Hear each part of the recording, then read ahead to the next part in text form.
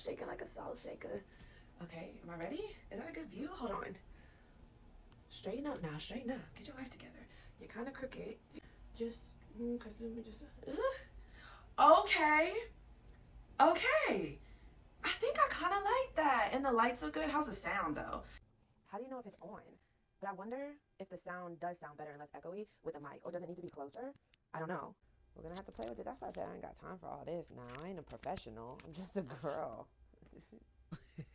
Let's stop playing. Let's get ourselves together. Let's figure it out.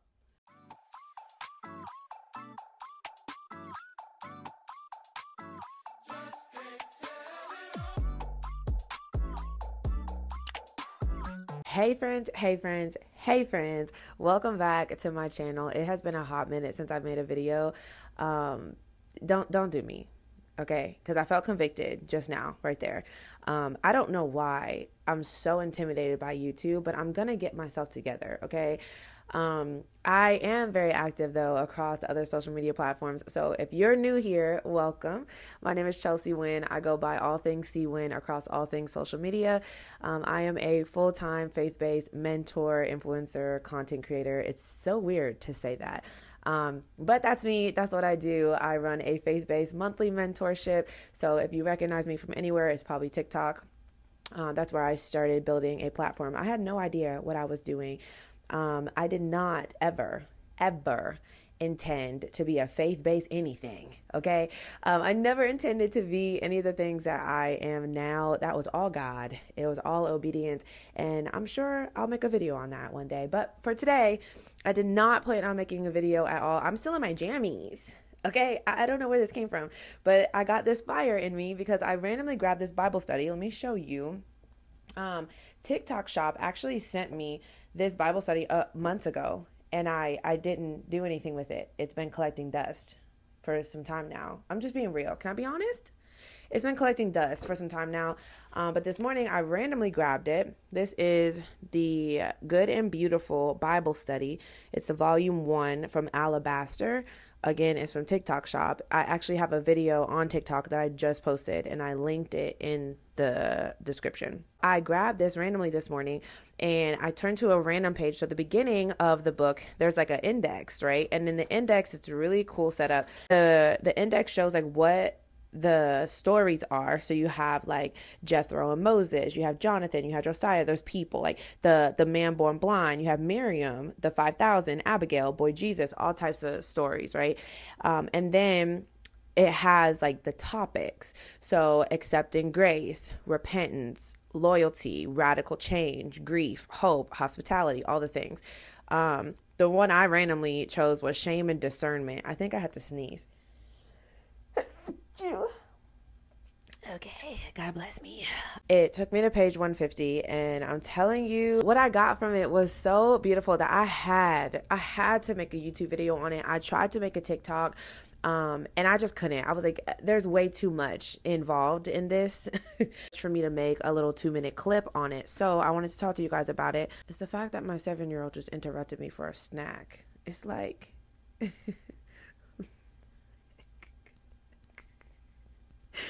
Jesus, take the wheel. I don't want to feed this kid no more. He eats all day. I'm tired.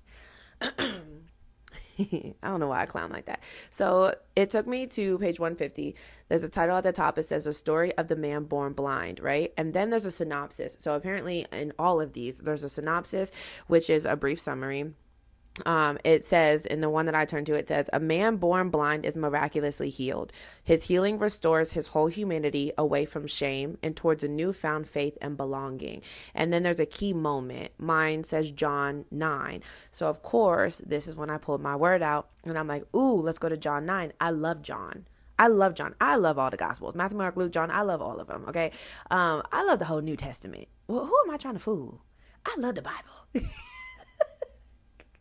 Okay, be for real. So it took me to John chapter 9. And now I have read John chapter 9 many of times. I already had it all highlighted and so many notes on the side. Look, I will show y'all.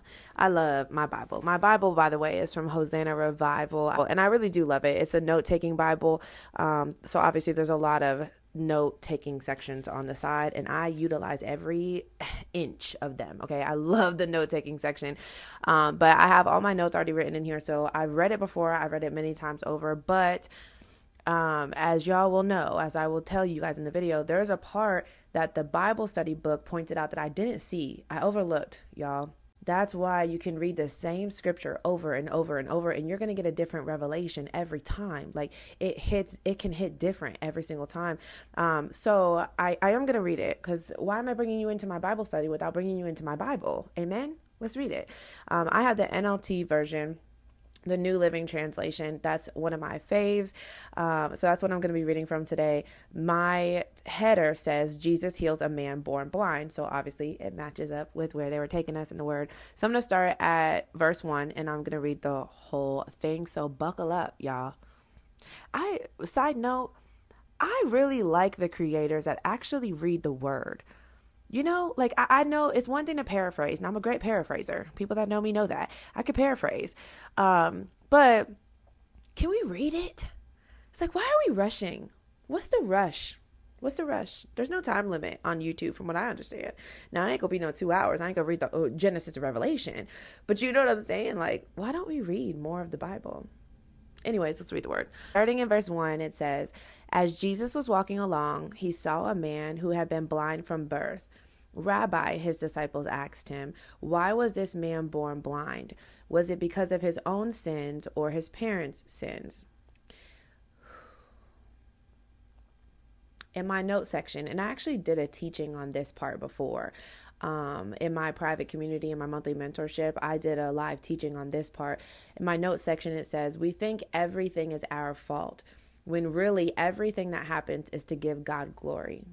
Why do we keep blaming ourselves for everything, or blaming somebody? We want somebody to blame for everything. Why was I dealt the cards that I was dealt? Is it me? What did I do wrong to deserve this? Child, let's move on. In verse 3, it says, it was not because of his sins or his parents' sins, Jesus answered. This happened so the power of God could be seen in him. We must quickly carry out the tasks assigned to us by the one who sent us. The night is coming, and then no one can work. But while I am here in the world, I am the light of the world. Then he spit on the ground, made mud with the saliva, and spread the mud over the blind man's eyes. He told him, go wash yourself in the pool of Siloam. I believe it's Siloam. Go wash yourself in the pool of Siloam. So the man went and washed and came back seeing. Amen. His neighbors and others who knew him as a blind beggar asked each other, isn't this the man who used to sit and beg? Some said he was, and others said, no, he just looks like him. But the beggars kept saying, yes, I am the same one. They asked, who healed you? What happened? He told them, the man they called Jesus made mud and spread it over my eyes and told me, go to the pool of Siloam and wash yourself. So I went and washed, and now I can see. Where is he now? They asked. I don't know, he replied. Then they took the man who had been blind to the Pharisees, because it was on the Sabbath that Jesus had made the mud and healed him. The Pharisees asked the man all about it, so he told them, he put the mud over my eyes, and when I washed it away, I could see. Now, let me point out that in verse 8, it says, his neighbors and others who knew him as a blind beggar, they didn't recognize him. They was like, who is this man? Is this the same man that used to sit and beg? Like, I feel like I know him, but that don't really look like him. What's really going on? Like, pick up in verse 15. It says, the Pharisees asked the man all about it. So he told them, he put the mud over my eyes, and when I washed it away, I could see. Some of the Pharisees said, this man Jesus is not from God, for he is working on the Sabbath. Others said, but how could an ordinary sinner do such miraculous signs? So there was a deep division of opinion among them. We could really preach on that. Not going to. Let's move along. 17. Then the Pharisees again questioned the man who had been blind and demanded, what's your opinion about this man who healed you? The man replied, I think he must be a prophet. The Jewish leaders still refused to believe the man had been blind and could now see, so they called in his parents. They asked them, is this your son? Was he born blind? If so, how can he now see? His parents replied, we know this is our son and that he was born blind, but we don't know how he can see or who healed him. Ask him. He is old enough to speak for himself. His parents said this because they were afraid of the Jewish leaders who had announced that anyone saying Jesus was the Messiah would be expelled from the synagogue. That's why they said, he is old enough, ask him. His parents were foul. They was like, I don't know. What the heck? What you asking me for? I wasn't even there. I was there at his birth, and yes, he was blind, and now he can see. I don't know how that happened. Go ask him. He grown. I swear, it be your own folks. Amen. Now listen, I'm going to let y'all read the rest of that. I'm gonna leave y'all there because there's no way that y'all don't want to go pick up your word after that and figure out what happened. There's just no way. Go read the rest of the story. Okay. We're in John 9, Matthew, Mark, Luke, John. That's the 4th book of the New Testament. Go pick up your own personal Bible and read the rest of that story. Okay. Going back to the Bible study. So I obviously read the entire thing. And then when you go back to the book, there's an outline. The outline, from what I see, it like points things out. It highlights things in the word that you may have missed over or that you may just didn't quite understand. And it's so good. But there was this one part that really shook me that I wanted to touch on. It said, while the man is surely rejoicing, his neighbors, the same ones who had known him as a blind beggar, have trouble recognizing him. It could be because of his physical healing, but it's clear this man had also experienced an emotional and social healing, replacing his shame with confidence and belonging. That is something that I never thought about that, right? I've read the story so many times. I told you guys I did a teaching on the top of that story, the first few verses. I never put 2 and 2 together. Like, why did these people no longer recognize this man, right? He's a blind beggar. They say his neighbors, they've known him. They've known him as this blind beggar. They've known this man. So clearly they recognize him. They know who he is. Why now that he can see, why is he unrecognizable to people that know him, right? If I close my eyes and I can't see nothing, I still look like Chelsea, right? Do I still look like Chelsea now that I got sight? Yes, I do. So why can they not recognize him? Not that his eyes were closed. Maybe his eyes was open. Don't be technical. But why now can they not recognize him just because he got the healing that he needed, right? Now that he has sight, they don't know who he is. And that really shook me to my core. And you know why? Because Jesus completely renews you, baby. He does not just heal the part of you that needs healing. He transforms your entire being. That's Bible. Put scripture on it. Okay. In the Bible study, it said it could be because of his physical healing, right? Maybe he does look a little different. It's like when you put a hat on and you take a hat off, you look low key different. It's like, is it really you? I don't know. So maybe he does look different with his sight. Maybe. Not enough. He can't look that different to where his neighbors don't even recognize that it's him. But all right. It says, but it's clear this man had also experienced an emotional and social healing, replacing his shame with confidence and belonging.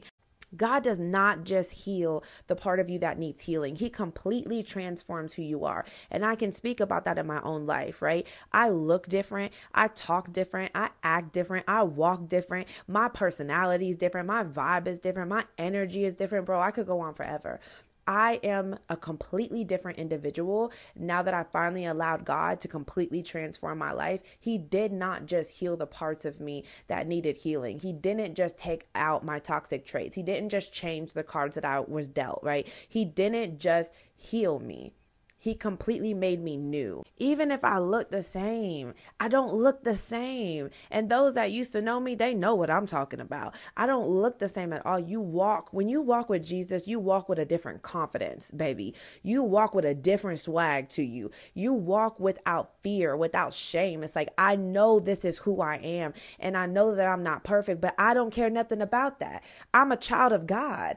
I don't have nothing to be ashamed of. I'm not embarrassed of these things that I used to be embarrassed about, right? Like, I'm not trying to be perfect. I'm not trying to be better. I'm not comparing myself to anybody.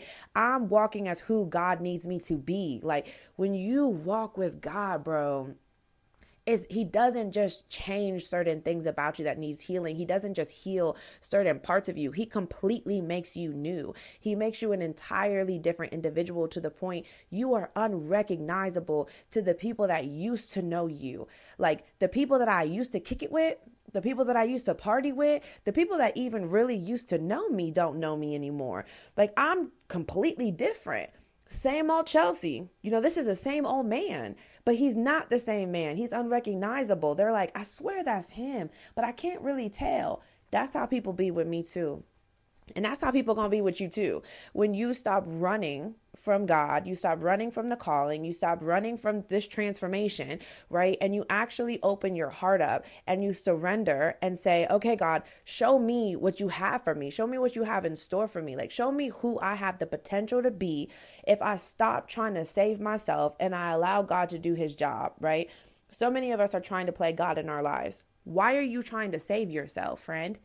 Why are you trying to save yourself? It don't make sense. You're exhausted, you're tired, you're overwhelmed, you got too much going on, and now you're walking this world with no sight. And God is just standing there like, if you only knew, I could heal all of that and then some, okay? I'm not just going to give you your sight back. I'm going to give you vision. Ooh, that's a whole nother word, baby. We're not going to make it too long now. That's a whole nother word in itself. You don't just get your sight back, baby. You get vision. You get an idea of who you could be. You get a picture in your mind of who God created you to be. And then he gives you step-by-step details on how to step into that thing. I'm trying to tell you, I didn't get here where I am today by my own doing. I'm nothing, okay? But now I have God. And God gives me this strength and this authority and this endurance and this confidence that you have to see it in me. God gives me this light that I never used to have. I'm the same old Chelsea, yet brand new, baby. That's what happened in the story, right? Like they didn't recognize him anymore because it wasn't just the sight that he got. He got vision, right? Like he got this confidence about him. There was so much change in who he's always been. He probably sounded different. He acted different. He was walking like, yeah, I'm me. I'm me. You know what I'm saying? Like when he was blind, I'm sure he was walking as if he was lacking something. He was living in lack, right? And mind you, what shame and stuff does that come with? When you're living in lack, which we all have been, you're living in lack if you're living without the Lord. You're living in a lot of lack. But when you're living in lack, it's like you walk with this idea that there's more out there for you that you haven't touched yet, that you are incapable of getting, right? It's like you have this sorrow about yourself. You're like, dang, I mean, I'm cool, but I'm living without this. Right? Like this resentment, this bitterness of like, dang, I wish I had this. I wish I had this. Why do they get this, but I don't get this? Like when you're living in lack, it's like, it's something that you think about all the time and you walk with your head down. When he got his sight back, he was walking with his head up. And mind you, it didn't have nothing to do with no sight while he was unrecognizable to other people, right? Like we said, you don't look that different now that you can see. You walk different though. You walk with your head up. You walk like you got somewhere to be, right? When God renews you, not just when God heals you, but that too, but not just when God heals you, but when God renews you, you walk different. It's like you walk like you got somewhere to be, like you got something to do, you got something to lose. You don't keep making stupid, ridiculous decisions that can cost you because you're after something. You have purpose now, right? Jesus. We can really preach on this. Now, I'm going to stop it there because I think y'all get the point. Y'all get the gist. But this Bible study, I mean, truly is so good. And I didn't even finish. I just said all that based on that one little snippet right there. That one little thing. Because that was so good to me. And that's something, I love Bible study books and stuff like this. Now, I don't recommend all of them. So I'm treading lightly on this one because I haven't read the whole thing yet. I did link it on my TikTok shop thing. And it was on sale for like 2 days. I think it said it was $19.99 or something. Amen. But I love Bible study books like that because it picks out certain things that you might have missed. I missed that. It's like I saw it. I understood that he was unrecognizable, but I didn't really see it. Like, why? Why now he can see and now everybody don't know who he is? There's only one explanation for that. It's because God didn't just give him his sight back. God completely transformed that man. God made him new. Ooh, that is so good. Anyway, I'm going to leave it there because y'all know, if y'all know me, y'all know I could talk all day, child, especially about some scripture. I love me some scripture. But I'm not going to. I'm going to leave it at that. Hopefully you guys found some value from that short little Bible study. I would love to keep doing more. I'm going to dig into this actual Bible study here and see if there's more gems in here, because I have a feeling if I just randomly turn to this page, I have a strong feeling that there's going to be more in there. But otherwise, if you're new here, thank you so much for tuning in. If you're not new here, thank you for showing up again. I promise I will be posting more videos. If you are a woman that is trying to strengthen your faith journey, or just looking for fellowship, looking for community, looking for women that are like-minded and on the same sort of journey as you, you can click any of the links in any of my bios to get information on my monthly mentorship. It is all faith-based. We do all the morning prayer calls, we do all the live Bible studies and all the things. It is the most beautiful part of my entire career. Honestly, I love every second of the monthly mentorship. God is doing his big one in that group. Okay, so all the details, like I said, are at the link in any of my bios. And that's all. I'm gonna go take a shower and get dressed now, y'all. I literally am still in my jammies. I did not plan on making that video, but I'm glad I did. Amen. Amen. Okay, bye, friends.